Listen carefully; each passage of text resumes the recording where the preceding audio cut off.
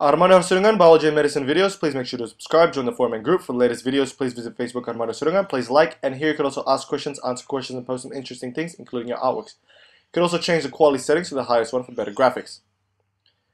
In this neurology video, we'll look at the divisions of the nervous system. The nervous system is divided into two parts.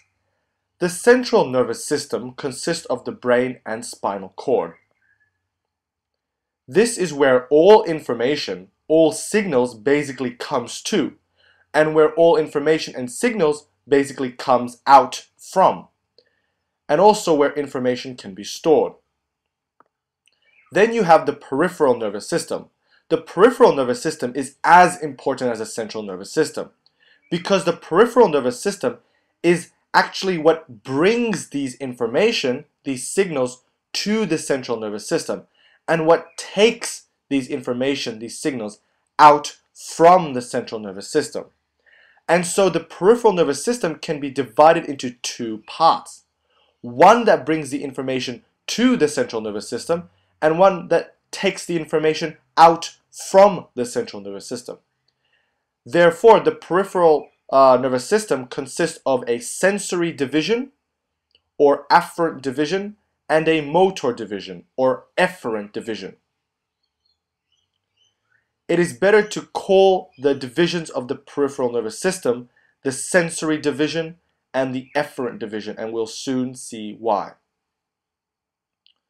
Let's focus at the sensory division of the peripheral nervous system first. That is the afferent division. The sensory division is for sensing things such as sight, smell, touch, and even pain, for example.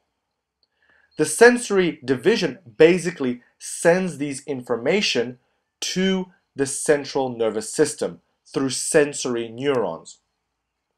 So the afferent division of the peripheral nervous system is basically where we have these sensory neurons here.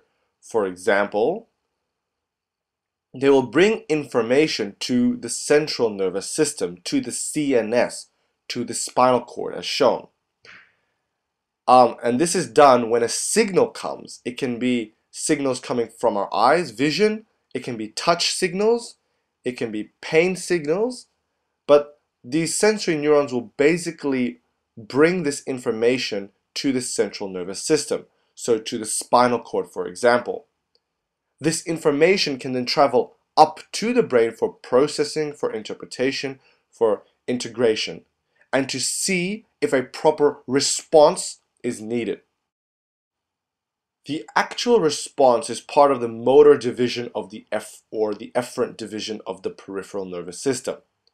This is where it takes the information, the signal, from the central nervous system, so from the brain or spinal cord, and sends it to a target cell through efferent neurons.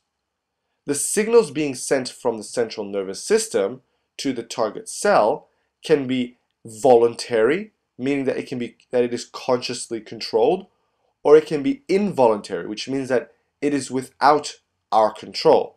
An example of an involuntary response is our heart, because we have no control over our heartbeat. It always has to beat.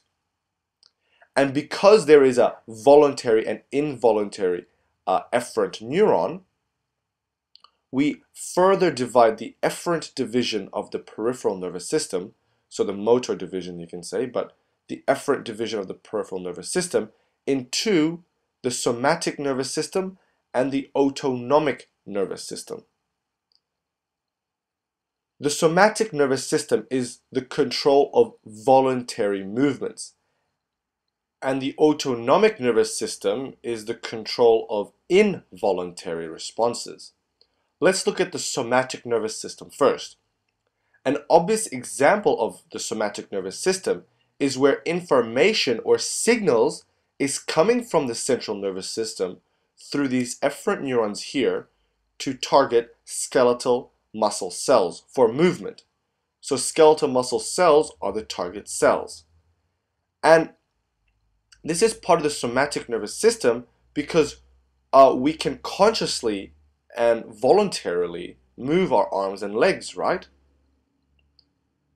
Then we have the autonomic nervous system, which is the control of involuntary responses. To make this a bit more confusing, the autonomic nervous system can be further divided into two divisions, the sympathetic division and the parasympathetic division. Both the sympathetic and parasympathetic division is what we have no control over because it's involuntary. And both are completely different to each other.